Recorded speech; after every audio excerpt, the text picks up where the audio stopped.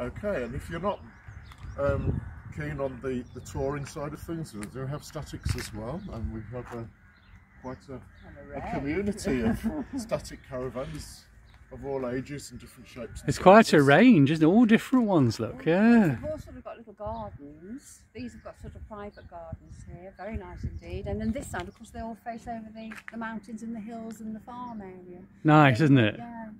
Really lovely. If you just walk down a little bit, we'll have a look. So this is, as I said, this is Severn Caravan Park near Welshpool in mid Wales. It's absolutely lovely. Oh, we found a friend.